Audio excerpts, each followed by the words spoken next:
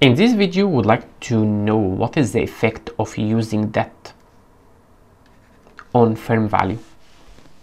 So let's start with the first example, which is we have no debt. Therefore, we call it unlevered value.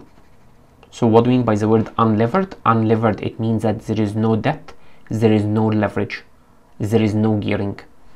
Therefore, if the firm doesn't have debt, so its value will be horizontal. This is the value of unlevered. Then, what will happen if a firm started to use debt? You know that the higher the debt, it means that the higher the risk, therefore our expected return will be higher. So we discover that the value of levered, remember that levered, it means that we use leverage. Leverage means debt.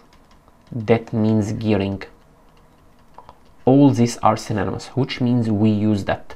So we discover that for the levered value, which means when a company uses that, its firm value increases till it reaches the maximum point here, and then it decreases again. Therefore, if you are a finance manager, what will be the optimum level of debt you need to use? You will use the debt that will maximize your firm value, which means at this point. Therefore, at this point, we will write it here as D star, which refers to our optimal amount of debt, our optimal debt level. And this differs from one company to another. And that's why here we need to use a theory called capital structure theory in order to get our optimal level of debt, and that's why we call it our optimum capital structure. Why? Because if we use any debt level, for example, if I do a debt level here, D1, it will give me a lower value here. If I use more debt, it will give me a lower value than the maximum. Therefore, our best level of debt is the one that will maximize our firm value. So, the next point we need to explain here is why, when we increase debt, we discover that firm value increases, the levered value, and then it decreases.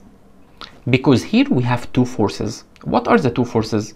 The first one is, do you remember, every time a firm uses debt, they need to pay interest on the debt. Where do we subtract the interest? We subtract it in our income statement. Consequently, if you look at the income statement, we have EBIT, earnings before interest and tax, minus interest, it will give us earnings before tax, minus taxes, it will give us net income. So the more we use debt, the more we pay interest, the less we pay taxes. And that's why here, for the horizontal bottom, we refer to the value of unlevered firm, and then for the levered value, it increases because the impact of the tax shield. So what do we mean by tax shield? It means that every time we use debt, we pay lower taxes. Consequently, we benefit from paying less taxes, which is called tax shield. So what will happen if we kept increasing the debt? Remember, when we increase debt, it will increase our financial risk. Consequently, it will increase the probability of financial distress. And that's why we'll discover that the value of levered firm will start to decrease. Therefore, we could say that at this part here, the impact of tax shield is bigger than the impact of financial distress. And that's why the firm value increases.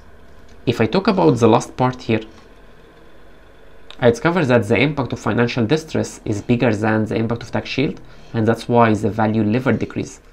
What about at this point where we reach the maximum? The impact of tax shield is equivalent to the impact of financial distress.